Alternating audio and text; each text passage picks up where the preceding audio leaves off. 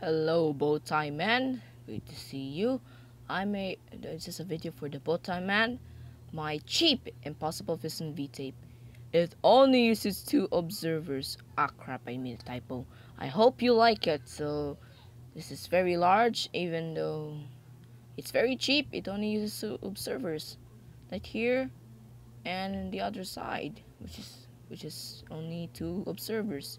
Now if we press this button. Now I accidentally go counterclockwise instead of clockwise, like you, the Bowtie Man, like this. So I made a surprise at the end. Okay.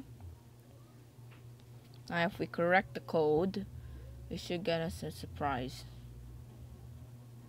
It is very large, but very cheap. I mean, it's kind of super fast.